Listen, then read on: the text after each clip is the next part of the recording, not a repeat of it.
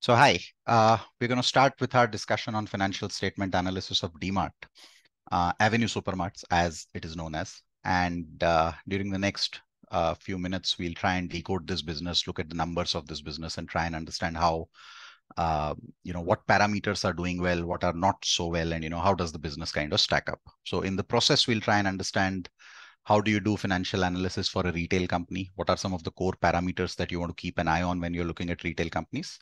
And how do you analyze a business as such? FSA forms the backbone of what you're going to go and then do in valuation. A lot of the times people tend to kind of go into valuation exercise without understanding the business and the company in too much detail. I think that's a mistake because eventually your projections are going to depend on how well you understand the business. And that's a key ask if you were to ask me that, first step is basically understanding the business. If you understand the business well, it is easier for you to then make projections in the future. You also know where you have to be careful because what are the spots that you understand in the business and what are the spots that are kind of blind spots in the business. So whatever you do in finance and to an extent in consulting, understanding of financial statements of a company is one of the core critical parameters that you will be judged on, you will be gauged on, and you will basically be sort of, building a career on essentially. So that's what we're going to do here. Uh, Once again, very quickly, this is not to be treated as a recommendation of any form, right? So data has been used from publicly available sources and the content does not imply any kind of recommendation. So please do your own research before embarking on any kind of investment advice from here. This is not to be an investment advice. This is purely from an academic interest perspective, trying to decode a company and its business. So let's understand the retail business and key pointers around it, right? So the first thing we would basically understand about retail as such in terms of a business is that remember, a retail company is basically buying products and selling products. They're giving their shelf space for it. DMart is predominantly a brick and mortar player. Their online business has just sort of started coming up now, right? So in our analysis, we will, the e-commerce bit has just kind of started coming up in multiple cities. For a long while, it was only in Mumbai. And then they expanded it first to 9 cities. Now, if I'm not wrong, it's about 17 to 20 cities at this point of time, but not very old and does not contribute a very large amount of revenue to their overall top line, right? So you'll focus predominantly on their brick and mortar business, which is their mainstay at this point of time. They are a pure play retail player. Retail as a business is generally a low margin business, right? You're buying somebody's product, you're selling somebody's that same product on your shelf. The final price is usually defined. That's the MRP. And usually because of the hyper competitive nature, you have to actually sell it at lower than that. So it's a wafer thin margin that you're basically betting it on, right? The other thing that is tricky about retail or important about retail is just imagine how do you go about purchasing anything under the retail industry? Imagine you're going to buy a shoe, for example. You go to a store, you like the shoe, you like the design, but they do not have the size for your foot at that point. Most likely, in 99% of the cases, you would go to another store, you will like something there, you'll buy it, and then the deal is done. Most of the retail purchase is there and then. So the critical aspect of ensuring that sales is not lost is inventory management, right? And that's the holy grail in retail essentially. Uh, Especially more relevant for a company that sells food products because food tends to be a bit perishable. And so you can't have too much inventory and you can't have too little inventory. Too much inventory will mean that you will lose out on, you will basically end up sort of wasting a lot of it.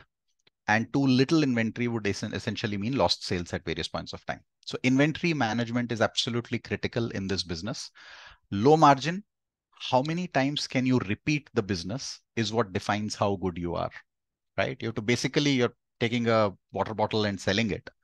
How many times can you do it is going to define how good you are, right? So that multiple turns of the inventory is what you are basically looking at, right? Let's talk a little bit about DMart very quickly. So DMart had a beginning in about the early part of 2000s, starting, I think, their first store around 2000, 2001. They had 2 stores in 2002-3. Took about 8 years or so to get to their first 10 stores. Currently, they are operating at about 324 stores as of end of last financial year. As of now, Feb end, I think they have 354 stores at this point of time, predominantly spread on the western, southern, and central regions of India at this point of time. They have not spread on the northern, eastern, and northeastern parts of India at this point of time. So there is ample scope that exists in terms of growth. Even within the states they are in, their predominant concentration is in Maharashtra, where they have about 100 stores. Gujarat, another 50. So 150 stores plus are in these two states itself. Then Telangana, Karnataka, Andhra are the next three. And then there are a bunch of states where they have somewhere, between 5 to 20 kind of stores that are there. So ample scope of growth in terms of that as well, right? They have been of late adding about 30 to 40 stores a year on average. So we'll see that trend as well as to how that has played out and what's the relevance of that in our discussion. What do they sell? Predominant amount of their product sale includes 56% is about foods, groceries, staple, processed foods, etc. Non-foods, FMCG is about 20% or so, 21 now in this year. And apparel and general merchandise is about 23%. So 1/4 is apparel and general merchandise. About 1/5 is non-food FMCG, and 55-56% is food FMCG. Stellar growth over the past few years. 10-year sales growth, compounded sales growth is about 29%. Profit growth is about 38%. They have not been listed for more than 7 years. I think 2017 was the IPO. So you don't have the 10-year number. The 7-year CAGR I was seeing today is about 30%. And this is from their listing price. The IPO was at about 299. The stock listed around 600. So from 600, if you look at today's price, that's a 30% CAGR. If you got an IPO allotment, that's roughly about a 40% CAGR from a 7-year time frame perspective, approximately. So has done really well in terms of the data. All of the data is picked up from the annual report or from Screener. So the charts that you see are all annual report, and the tables that you see, some of them are Screener and all. Very quickly, their P&L numbers. So if you look at their P&L, the sales in 2012-13 was about 3,000 odd crore. That's gone up to approximately 42,000 crore in the latest financial year, right? Last financial year. And operating margins used to be in the range of 6%. Remember, we said low margin business, but as the business scaled up, margins started going towards 8% kind of numbers. Profit, which used to be about 89, 90 crores, is now close to about, this is profit before tax, sorry. So profit, which was 60, 70, and then 90 crore next year, is now about 2,300 crore at this point of time as we speak, right? So that's the construct of their business that you would want to kind of look at and understand as we go along, right? Bunch of other things that would come up, but before we go there, let's now try and turn our attention towards the Excel file, which we are going to use for our discussion. So there's a file here, which has all the data fed in for them for the last 8 years. And what you see on the screen is the balance sheet data. Just a very quick skim through of the balance sheet data. You will see the size of the balance sheet towards the end. Total assets are now getting close to about, just give me a second, close to about 18,000 odd crore, right? Beginning of the period where we are looking at 3,000 crore or so are the assets that we see. Within this framework, you will see that a couple of things will catch your eye, that out of the overall 18,000 crore of liabilities that you see or assets that you see, equity itself is close to about 16,000 crore. So no real debt that the company has. If you look at borrowings, they used to have borrowings of about 1,000 crore till 2017. And then post their IPO, which was in 2017, you will note in 2017, there is this other equity component that spikes up and share capital kind of goes up. That's where the IPO happened. Post the IPO, they repaid the debt. In 2020 financial year, there's another spike if you see in the other equity. They did a qualified institutional placement around this time, right? So QIP was done. They raised another 4,000 odd crore at this point. Immediately post which Corona struck, so that money was actually available with them for a while. I think they've now kind of used it in that sense, right? Reasonably strong cash flow generating business. There is no real receivable in this business if you think about it.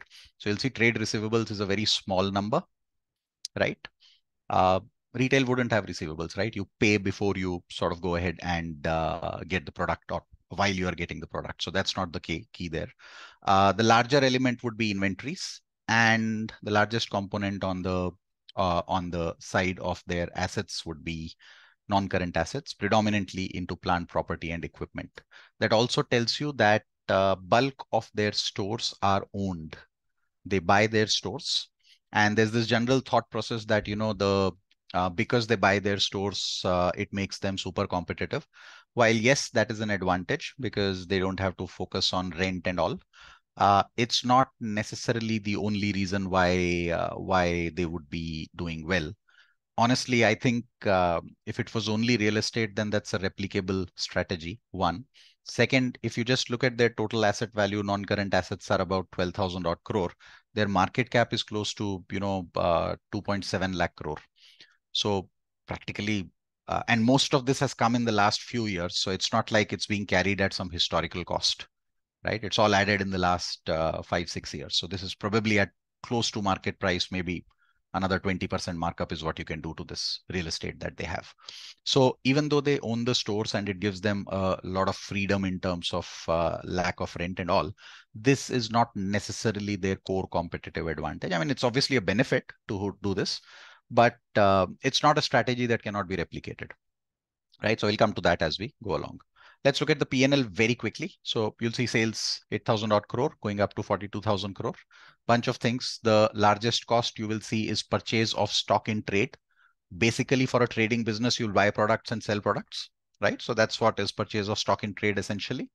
And then the second largest cost that you see is other expenses, which will include all kind of other overheads. But your predominant sort of cost is purchase of stock in trade. That's where bulk of your business is kind of defined, and that's running there, right? Then we have profits. From their P&L, we have calculated a few of the elements like what is EBITDA, what is EBIT, and what is PAT. Let's now turn our attention to the ratios, right? Now, there are a bunch of ratios that we'll try and cover. In this kind of a business, inventory is a very critical ask. So we're going to focus a little bit around working capital discussions as well. And then DMart actually releases a lot of data. So it'll be fun to see some of their business statistics and business data as well. Things like how many stores they have, what is the size of the store, has the size of the store been moving around or not? How much do they kind of spend to open a new store, and so on and so forth. So we'll try and find all of that data from the data that is available. So let's start right away. Ratios we're going to calculate. Now, I might be using certain set of definitions for the ratios. You do not necessarily need to agree to those definitions. I am myself not a very big stickler for definitions of ratios. Just keep in mind two things. One, ratios, the formula you're using should be consistent, and it should be used uniformly across your spectrum of companies or the history of the company that you're using it. Don't change the definition in between. Otherwise, if you tweak it a little bit here or there, that's okay, right? So we'll start with operating profit margin. I'll also quickly write the formula, EBITDA upon sales. We have calculated EBITDA here. That's 657 divided by sales from revenues from operations. So that's this number, right? Done. Let's calculate net profit margin. So net profit or profit after tax divided by sales. This number is again available on the P&L. So that's profit for the year divided by revenue from operations, right? So we have these two converted to percentages, add a decimal point. Let's pull it on the right side. You'll see that operating margin has been sort of very steady, slight uptick, with the exception of financial year 2021, which you can attribute to Corona, right? That was the financial year in which you had 1 quarter of a lockdown, and that must have caused a part of this challenge that might have kind of come up, right? Similar to net profit margin, slow, steady increase, 5.5% is where they are. And it seems like that's where they have stabilized at this point of time. Let's look at return ratios, return on equity. So this is net profit divided by shareholders' equity, total value. And then we'll use net profit divided by, I'll use just total assets here. You can use average as well. As I said, I'm not a big stickler for definitions. You can choose to use average, but honestly, if you're doing it across years, it'll automatically arrange itself whether you take averages or year numbers, right? So I'm going to take P&L net profit divided by the balance sheet equity attributable to the equity holders of the company. That's ROE. And Return on assets, again, you could use EBIT upon total assets. That's generally a slightly better indicator. But given that they don't have debt, you could actually use profit divided by total assets, which is here, right? So that's again a percentage number. We will add a decimal point. Let's drag it on the right side. So we see this return on equity obviously has gone down because they've raised equity in between. So you'll see 2017 ROE dipped because IPO happened. And the moment IPO happened, equity increased. And so consequently, you saw a dip on ROEs. And then again, to 2020 ROE sort of dipped a bit because they raised equity there as well. And equity kind of went up in the denominator, and that resulted in the drop essentially, right? As they keep using this money, ROEs again start sort of going up. I think 15% odd is where their steady state return on equity is, and that's where they are. Again, you will also see that their assets ROA will drop in the years where they have basically done a capital raise or where they are doing expansion or something of that sort. Ignore 2021 because they were one of the hardest hit in that sense that one quarter was kind of knocked off. And even after that, they were only selling, if you remember, for a while, they were only allowed to sell essential goods. So general merchandise and apparels were not selling on the stores, right? Then we go to receivable turnover ratio. Now here I use a definition where I use sales in the numerator for all of these ratios. So sales by receivables, right? Sales upon inventory and sales upon payables. It's just easier to compare when you use sales. So I can quickly go and look at sales and divide this by the receivables, where the receivables, let's go up here, trade receivables, here we go. So that's done. Let's look at sales by inventory. So let's quickly look at inventory. Inventory is here, 660. And let's look at payable turnover ratio. Once again, very quickly, sales by payables. So trade payables should be on the other side. That's here, trade payables, right? Let's remove this. I can put it on the right side. Of course, receivable turnover ratio will be large because receivable is a very small number. We can also convert this into days notation, right? How do you convert this into days notation? You can divide 365 by the turnover ratio. That basically tells you how many days worth of sales will be required to recover the money that is stuck in any of these, right? So for example, if I take 365 and I divide it by receivable turnover ratio, I do the same here, I do the same here, you will note something very interesting, right? And that something very interesting is with respect to receivable days, you basically have 1 day worth of sales outstanding as receivables, right? Inventory is where you will see something phenomenal, that roughly about 4 weeks of inventory is what they hold. 2021 financial year is the Corona year. They had to hoard a little bit because their stores were open for a certain time and people were buying more. Went to, sort of started declining and back to the older sort of regime that they were, right? So this is what we'll talk about in a little bit more detail as we go along, but practically 4 weeks of inventory in terms of sales. So whatever is their inventory, when they sell it, it takes about 4 weeks of sales to sort of recover that money, which is stuck as inventory in that context, right? Payables also super steady. 8 days, 7 days. Last year was actually even better. They are paying their suppliers within a week. And that probably explains the reason why they get some of the best deals, because if you're going to pay your suppliers in a week, the supplier is going to be very happy about it, right? Cash conversion cycle is receivable days plus inventory days minus payable days. So roughly about 20 days is what we see. Went up in the years in between. So let's call this as receivable turnover ratio, 365 by inventory turnover ratio, 365 by payable turnover ratio. That's what we have done.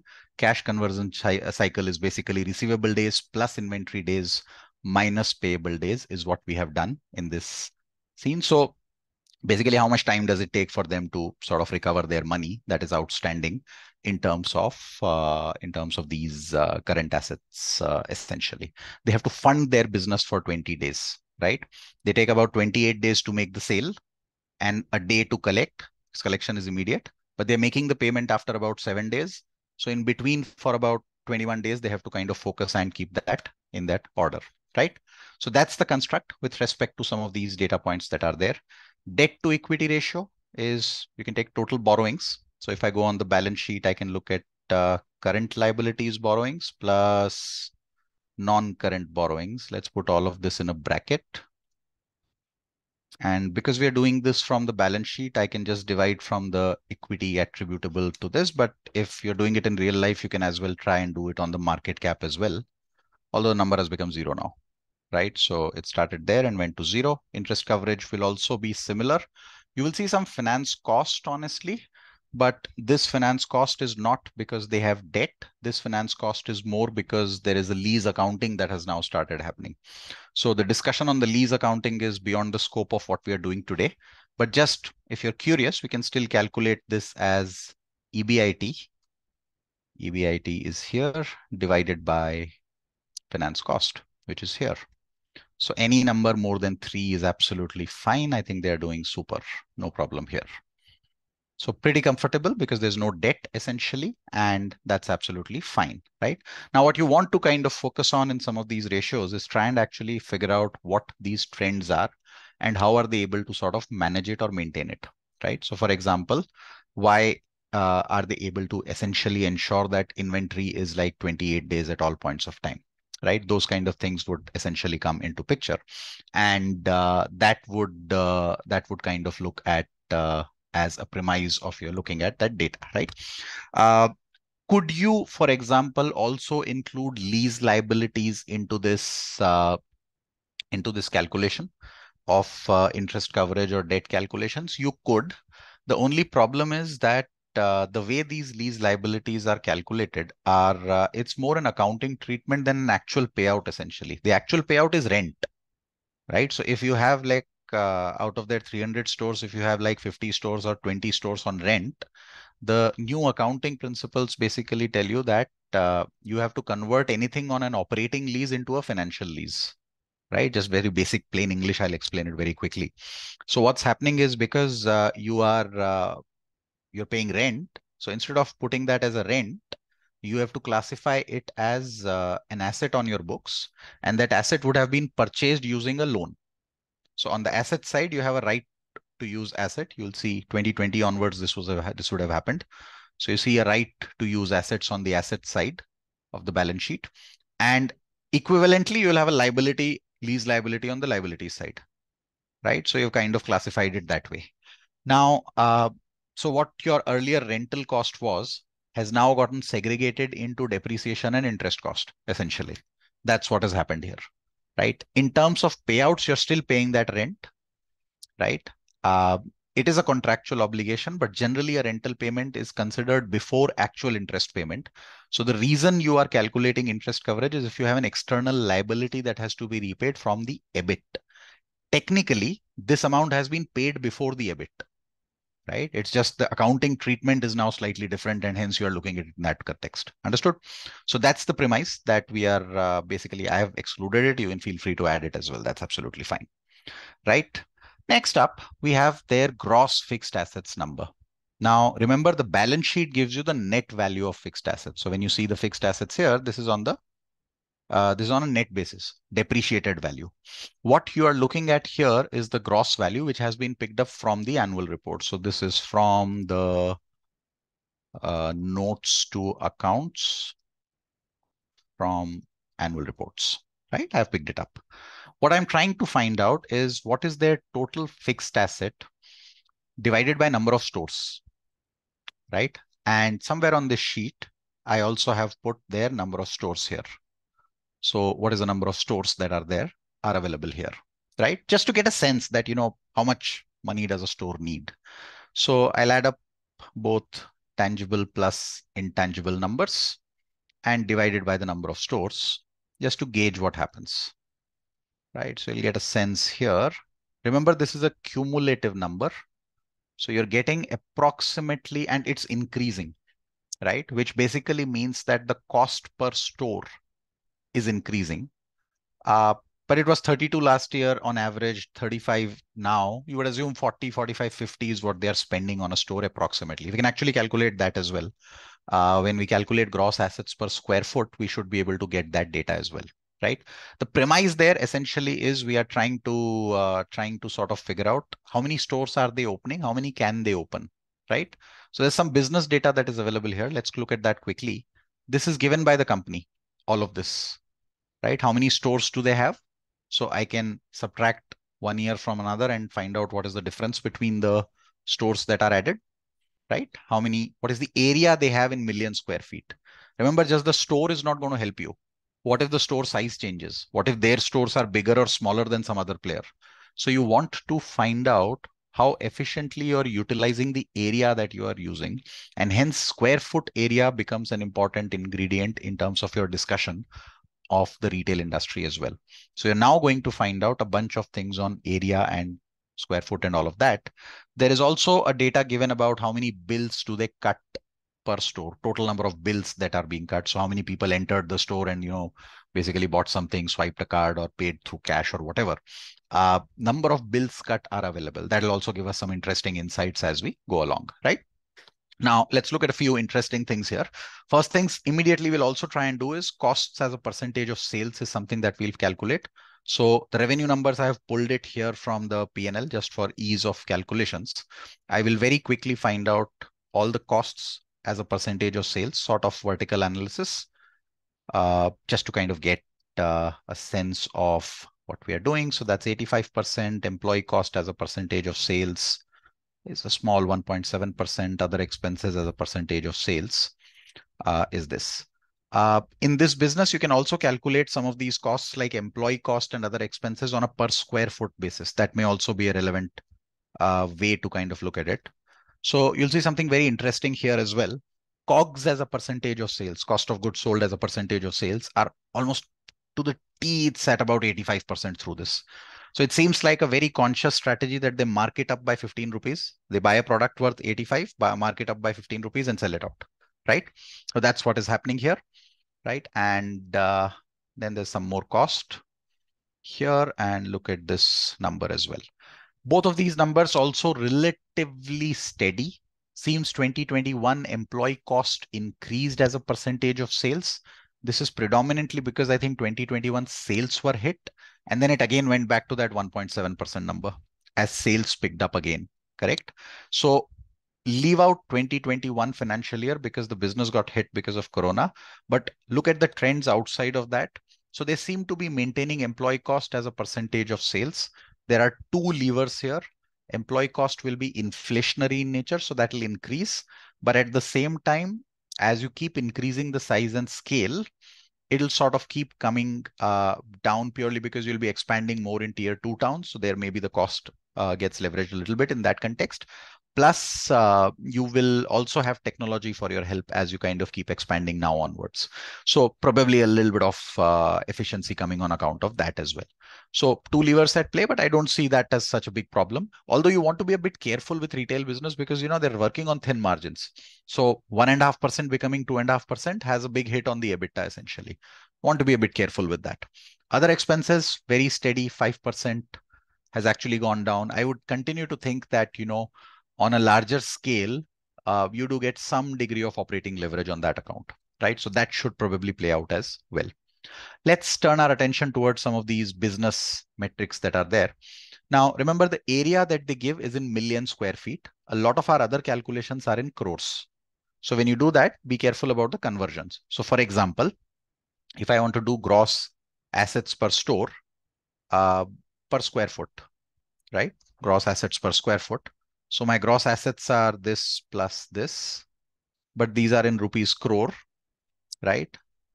And square feet is in million. So I multiply this with 10. When I multiply with 10, this becomes million. Now I can straight away divide it with the area in square feet. So you'll see about 6,500 rupees per square foot is the gross asset that was there. On a cumulative basis, this has gone up to somewhere about 8,300. If you read a little bit about it, they're probably spending 10,000 rupees a square foot on the newer stores that they are kind of opening. That'll give us a capex plan as well. So we can actually check how much capex is required and do they need funding or can they use it using internal accruals itself, right? Let's look at some other business metrics. So I have bills cut in crore. I can actually look at this on a per store basis. So crore to be converted into actual numbers multiplied by 10 raised to 7 divided by number of stores. I'll tell you why I did that. We'll see that. Also area per store in square feet. So I have the area in million square feet and I have the number of stores. So I can basically multiply the area with 10 raised to 6 because this is in million and divided by number of stores. 30,000 square feet on average per store in 2016. But here is what is interesting. If you see it going ahead, stores are becoming larger and larger, correct? Which means the newer stores they are opening are larger and larger as you kind of go ahead, right? So then you are going to basically look at a little bit with respect to what these stores are. Now look at what the new stores are. So every year from 131 to 110, they added 21 stores. Next year, they added 24. Next year, 21, then 38, 20, 50, 40, right? Additional area they added in terms of square feet is also given because they're giving year-end square feet area. So I know what is the new area added. So technically, if I just do this, this is a division of the new stores added. 21 stores is the denominator and 0.8 million square feet added is the numerator. So the newer stores, the 21 stores they added in 2017, on average had a size of 38,000 square feet. And when I drag this on the right side, you will see last few years, the stores they're adding have been in the range of 50,000 square feet or 54 or 47. But a ballpark on an average of 50,000 square feet store is getting added in the last few years. What did we do? We just took the additional stores that got added and we divided the additional million square foot area with the number of stores, right? Million square feet, of course, getting converted into this. So now I can find out what is growth in area per store and I can calculate growth metrics as that as well. You can check bills cut per store and expand that as well. Another interesting thing you will note here is bills cut per store were about 7 lakh per store, 8 lakh, 8.64 lakh, 9.77, 9.39, and then a sudden dip in the Corona period. Of course, because one quarter was knocked out. And generally, even in the next year, you see that has not gone back to the earlier trends because the behavior changed. So there is a hypothesis here that people started visiting the stores lesser, but should have started buying more, right? We can test that thesis because bills cut are available. I can find out revenue per bill cut. Revenue is available and bill cut is available. So there is a line where we can calculate revenue divided by bills cut. And both are in crores. So I can just directly divide and note that what happens in 2021. You will note that in 2021, there is a spike. And interestingly, that spike does not come off.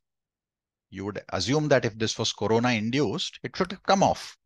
But what happened is that changed the behavior of people in terms of what they were purchasing. And then that behavior has continued after that. Minor dip this year, but is still higher than what 2021 was, right? So it's still about 1,600 per bill. So what's happening is people are visiting less often and hence lesser bills cut per store. But when they are visiting, they're buying more. So the tendency to buy more has happened in this process, correct?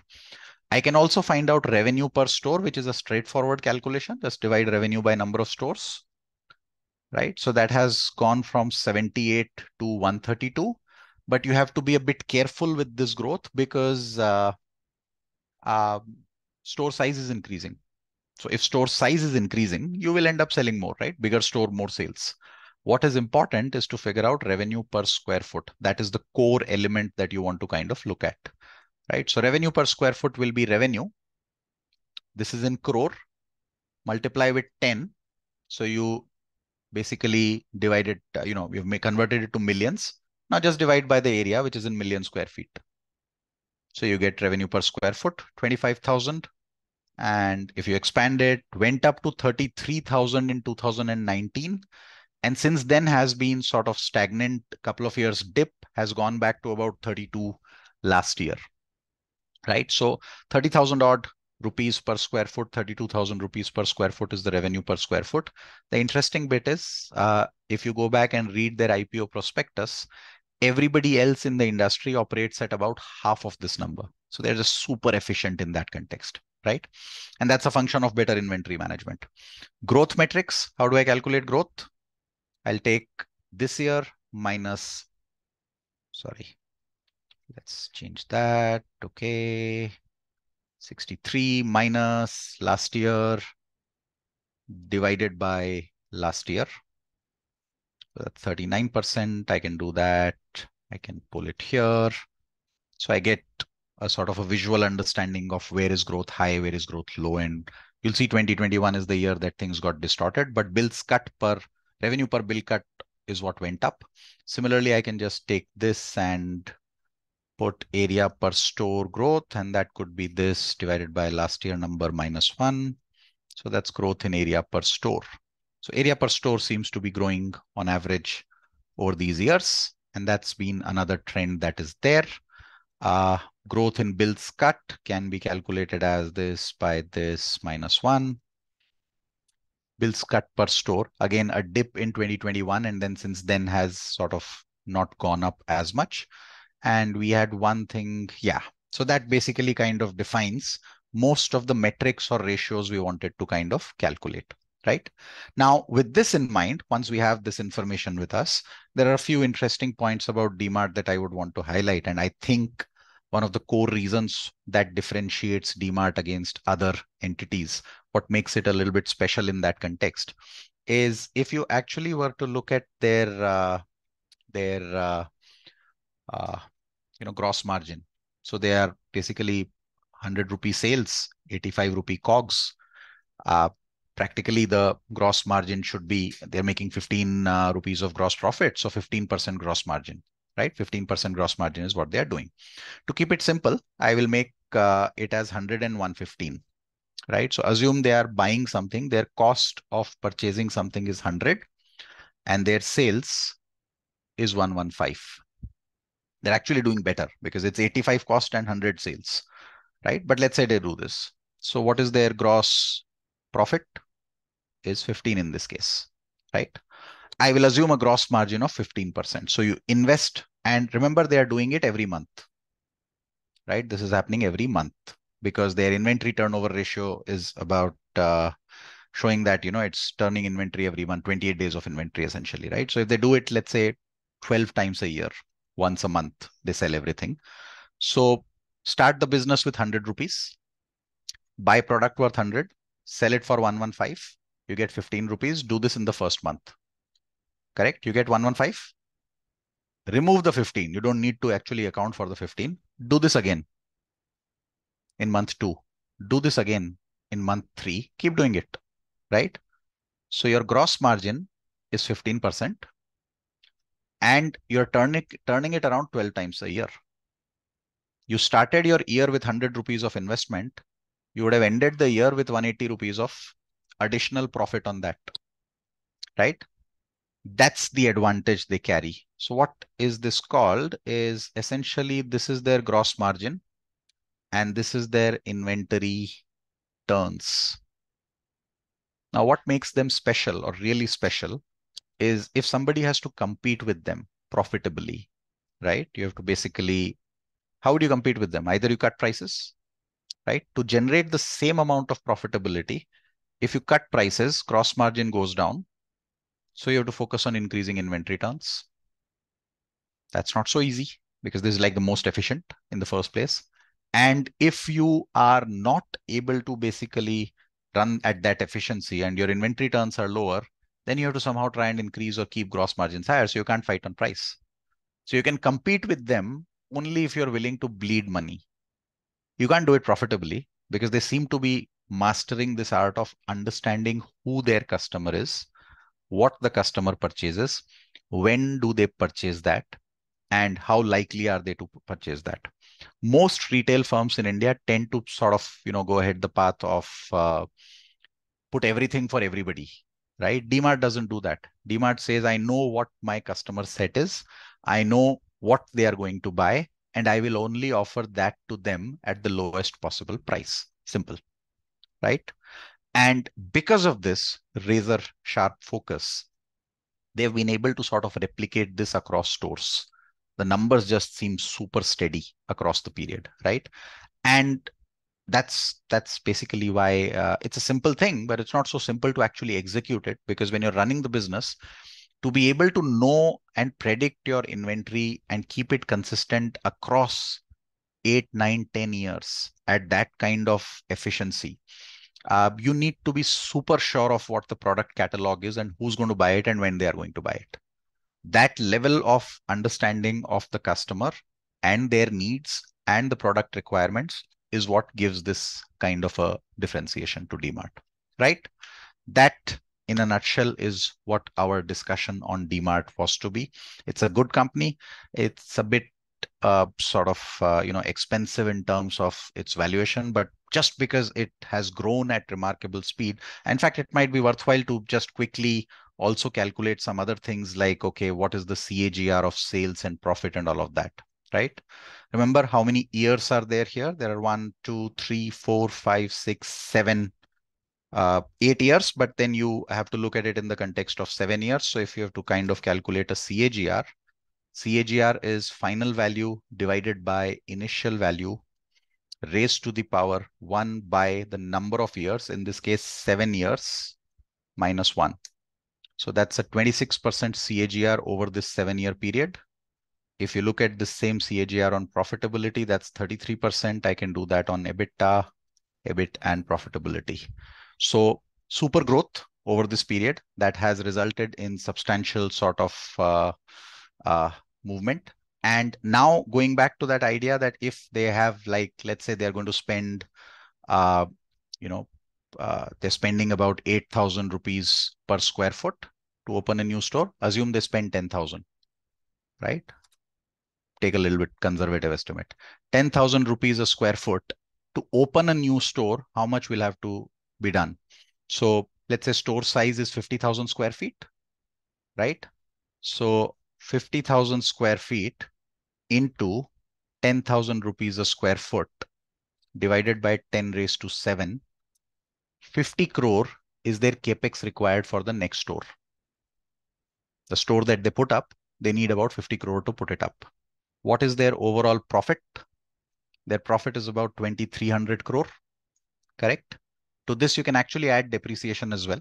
But even if you leave that out, you're saying that, with their profit alone, they should be able to open roughly about 40 stores next year, which is their run rate in any case, right? Roughly about on average, they're adding 40 stores over the last 4 years.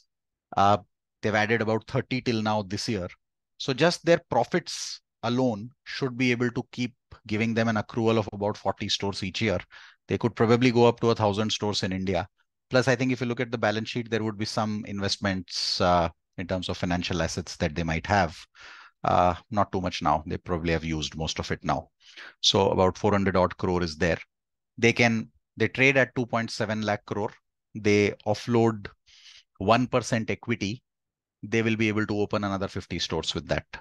So it is just such a sheer power now that they have, that they can keep opening stores with their existing infrastructure, the money that they are generating on it. And those stores will generate more money because that profit keeps increasing. If the profit keeps growing at the rate it is growing at, every year add 50, 70 odd stores, keep adding it till the time it probably covers the entire country and reaches 1,000. That's the growth story you are playing out for. Remember, we have not talked about valuation. Valuation could be high, low. That's immaterial. We're not talking about that. We're just looking at their business and how they are kind of expanding that business, looking at their numbers and trying to understand that. That, in a nutshell, is what our discussion had to be with respect to DMart.